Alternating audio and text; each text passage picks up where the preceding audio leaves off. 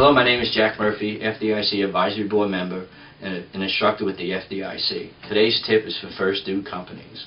Do you feel comfortable reading a building outside today? Is it a type 1 through 5 or is it a hybrid building? Across the country I see a lot of hybrid buildings going up. And what that is, maybe the first floor is fire resist construction type 1. Then on top of that platform they may put 3 or 4 levels of a wood frame building. In my estimation, they're protecting the cars better today than the occupants.